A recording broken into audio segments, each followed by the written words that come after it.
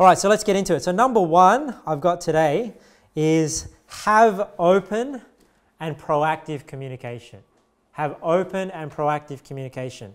And really the principle that the verse that I always think about when I think about communication within any relationship, because these principles that I'm sharing with you to do with marriage really can apply to any relationship, right? They can apply to friends, with your children, with colleagues and family. It's just that it's more important that you apply these principles in a marriage because you're with that person a lot more often, right? You're living with that person. So it's in your best interest that you have peace and you have a peaceful marriage because you're seeing that person every day, day in and day out, right? And you're living with this person, as opposed to maybe friends and family that you see only every now and then. And children where, they're I suppose they're not an adult and they're not, they don't think like an adult. So, it's easy for them to just go along and be peaceful where you don't have to really proactively apply principles to make a relationship work, because children are very easy to please. So have open and proactive communication. I just want to show you this verse here in Amos 3, verse 3. It says here, can two walk together except they be agreed? Can two walk together except they be agreed? So what is that verse saying? It's saying, can two people, be partnered up? Can two people go in the same direction? Can they walk together? Can they work together unless they have agreement? And because we're not God, we're not God, we can't read a person's heart. Right? We can't know what somebody's thinking. We can't read their mind. We can't know what their thoughts are. So we have to talk to one another. That's the only way. You remember when we talked about salvation, how is our faith expressed? How are our thoughts expressed? Through words.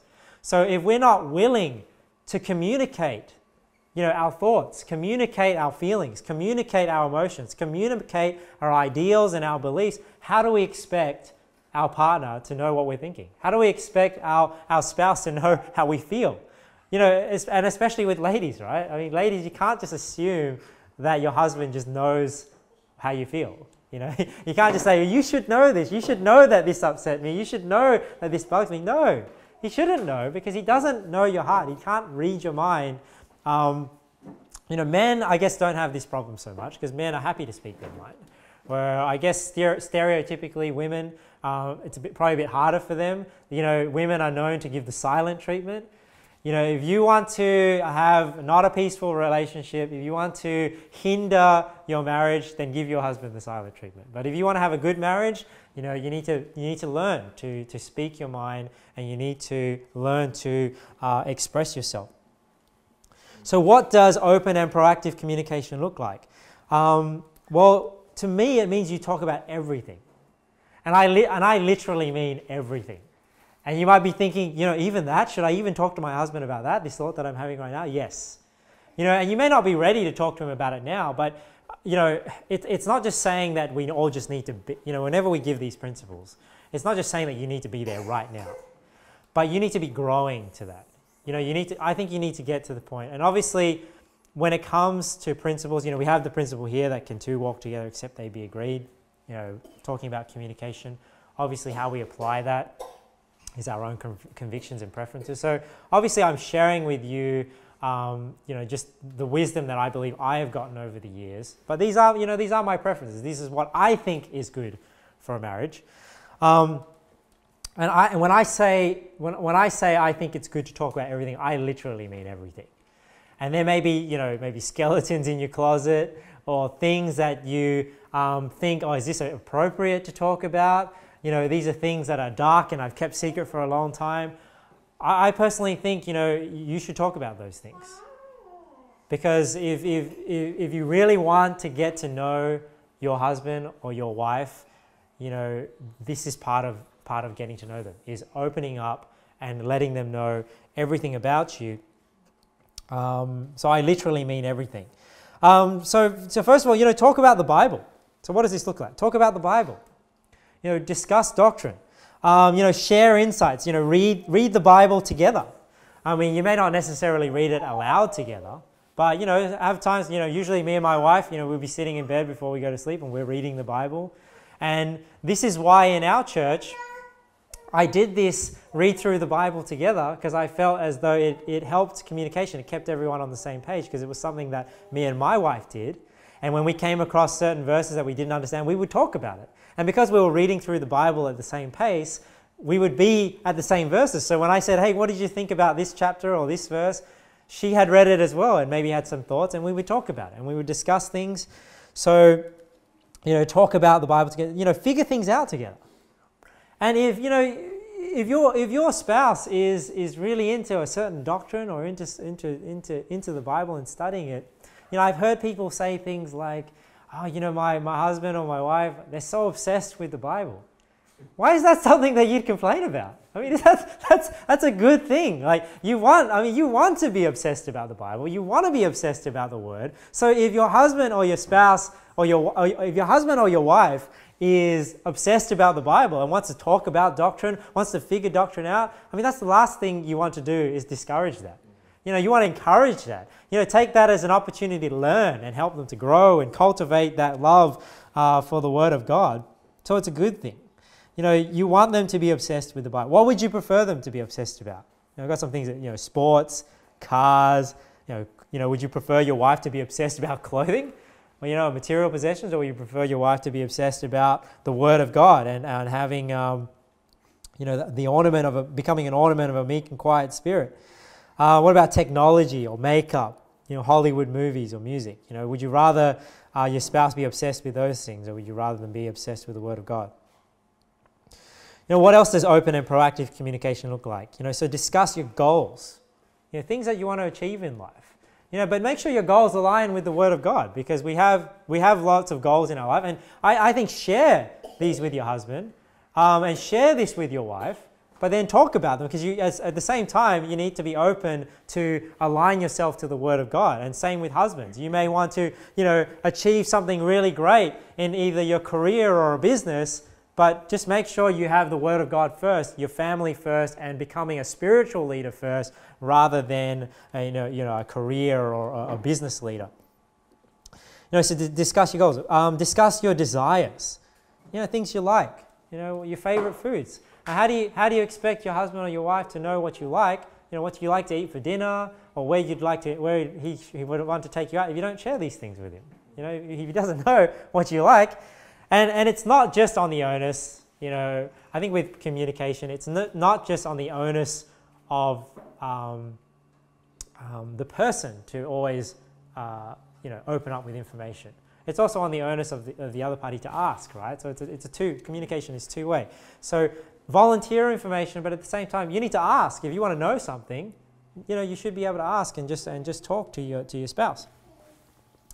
What about your concerns? If you have concerns or things that you're worried about, you need to express these things. Otherwise, how is your spouse meant to know if you're worried about something? If it's financially or spiritually or anything, something to do with the children, something to do even with your marriage. Like you're concerned with your relationship or how it's going, you need to discuss these things and talk about it.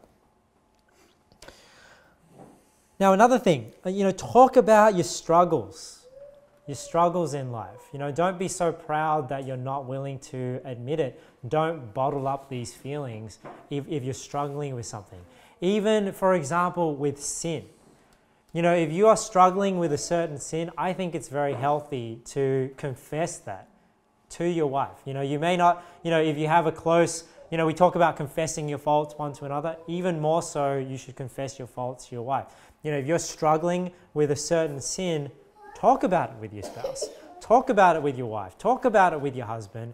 And also, if you're the person listening to your spouse, you need to be understanding. You need to be compassionate. Don't think, you struggle with that. What are you, an idiot? What are you, stupid? What are you, perverted or whatever? Guys, most of us will struggle with lust. And I think it's healthy if we confess that to our wife. And if your husband confesses to you that he struggles with lust, or he struggles with, pornography or whatever, don't just write him off.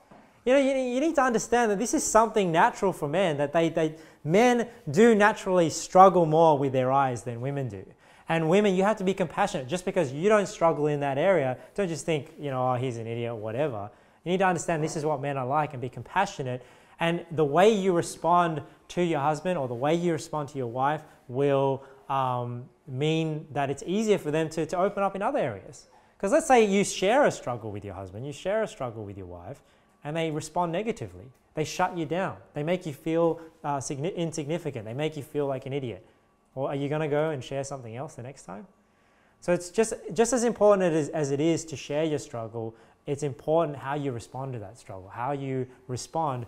Try and be compassionate. Try and understand their point of view before just thinking that they're an idiot or whatever.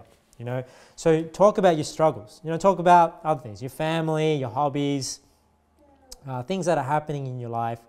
I think you get the point. Just talk. I think just talk about everything. I've put here. There shouldn't be situations.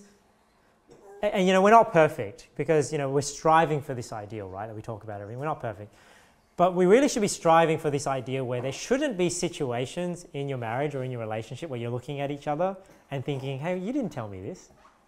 Because that happens, right? That happens where, maybe you've told a friend and you haven't told your wife, and maybe your wife thinks it's important. And you've told a friend because you go to work and you tell all your mates and everything, and you've sort of vented it, right? You felt like you've told everyone. And then maybe that friend tells their wife or whatever, or that friend comes over and then you're talking about it. And your wife is thinking, well, you didn't tell me about that.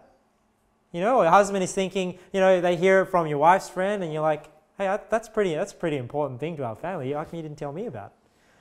So this situation shouldn't happen, in a perfect world, because you should be communicating with each other. You should be talking to each other where you're not having that situation where it's like, why didn't you talk to me about this?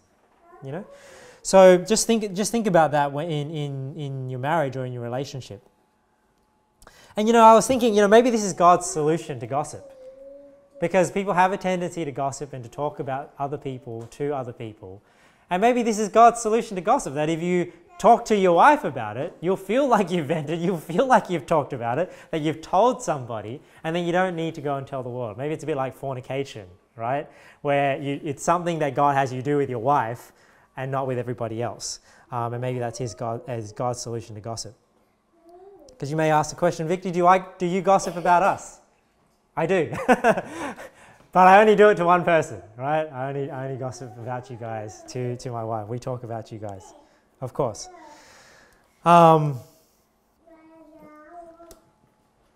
Okay, so open and proactive communication. So talk about everything, and I in my opinion, I literally mean everything. Talk about everything: your struggles, your desires, your goals, what you're thinking, your concerns, everything.